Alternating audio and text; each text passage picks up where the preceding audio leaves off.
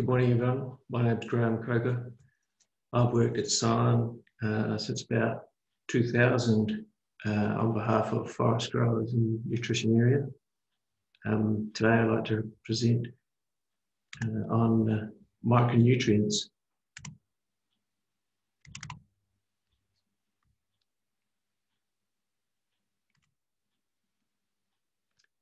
Micronutrients, how they might improve forest growth.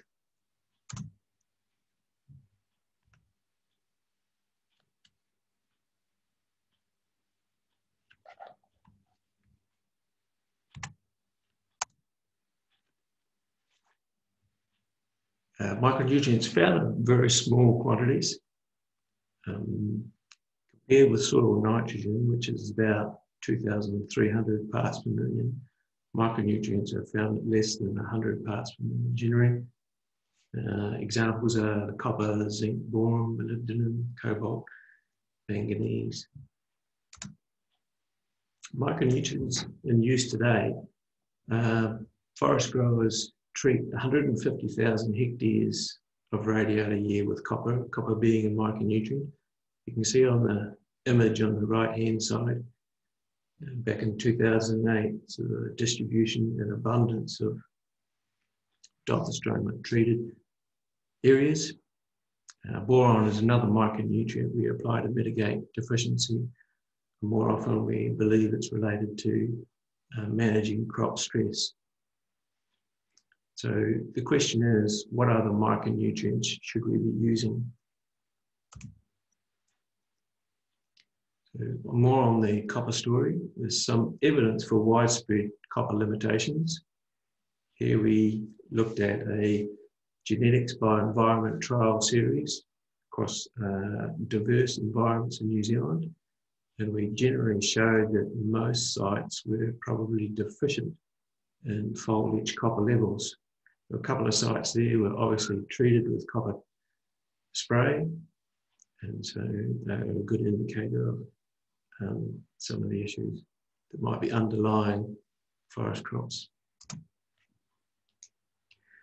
Micronutrients have a very small range in deficient areas compared to adequate and toxic zone, compared to macronutrients. You can see on the right-hand table there that the parts per million for copper ranges in the deficient area about 2 parts per million. We've shown adequate as 4, or optimal was about 5.4. And so just applying treatments of micronutrients is a little bit more difficult because you've got to get the treatments right. So one of the really interesting things or challenging things about micronutrients also that they are involved in the biological processes. Here we've got an image of the periodic table. You can see that a lot of these micronutrients are associated with cofactors or enzymes or genases that are complex compounds driving growth, at the process level. And so it's quite unique. In terms of a history of forest nutrition, it sort of developed after identification of second rotation deficiencies. They looked at the macronutrients of N and P, copper, potassium, magnesium ratio became a concern. So as we get closer to 2025, we're tending to head towards these micronutrients and other enzymes that we might be able to manipulate on forest growers' behalf. Here's an example of nitrogen fixation process that is influenced, as one of these important biological processes. And it's important to forest growers because symbiotic nitrogen fixation is one of the most promising and immediate alternatives. Over in Europe, they're already restricting how much nitrogen could be applied. And so we're looking for alternative ways to enhance the natural site nitrogen levels. Wood quality, it's another way that we can influence lignification processes using micronutrients. There's a complex compound called superoxide dismutase, which is a catalyst. Its function is to scavenge free radicals produced by plant stress. Generally, there are three types: the copper-zinc combination, there's a manganese, and there's an iron combination. So if we applied a treatment using these micronutrients, copper, zinc, manganese, or iron, we might be able to mitigate crop stress and improve control over lignification processes in radiata. Also, there are some options around manganese, which seems to provide an essential catalyst function in photosynthesis to split water for plant energy. So an important hypothesis that we'll be following is manganese plus calcium as a treatment could improve water efficiency of forests. That's going to become more important as we head into climate change influences.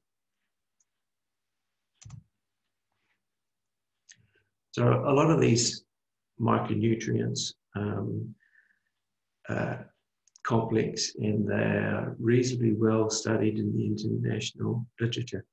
Here we've got an example of boron, and as recently as 2008, there's quite a controversial view posed, and there's been a lot of discussion whether boron is an essential element or related to toxicity in the cell walls and reducing stress in other ways.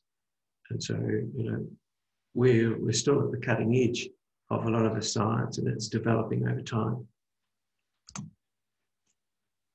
So the key for us as forest growers is to improve micronutrient monitoring.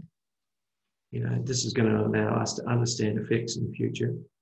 And so growers need to include more of these analyses of micronutrients. Micronutrients accelerate biological growth processes. And we've identified some promising treatment options in our review. And so we think this is worth exploring more on behalf of forest growers in the future. Thank you very much for your time.